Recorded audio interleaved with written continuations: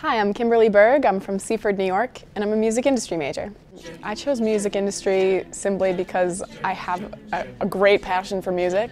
I'm involved in a number of different things. I am the president of the co-ed a cappella group on campus called Hooked on Tonics. I was in the production of Jesus Christ Superstar. Hello Seattle started fall of 2011. Me and Amy, my guitarist, were in the same Audio 1 production class, and we were put into the same group for recording, and she was kind of like, you know, you got a good voice. You want to be the lead singer of a band? And I was like, sure, that sounds cool. It's a great feeling to have the support of the faculty, you know, to know that somebody cares about what you're doing just as much as you do, and somebody who wants to see you succeed.